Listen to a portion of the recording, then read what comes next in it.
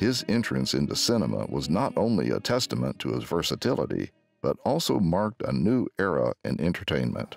Yeah, he talked about them as being travelogues starring Elvis Presley. He said, I go somewhere and I get in a fight and I sing to women and I sing to the guy after I hit him, and he would make little jokes about it. He says, travelogue, Hawaii, Mexico, you know, everywhere he went. Loving You followed in 1957, a tale loosely inspired by Elvis's own rise to stardom. Loving you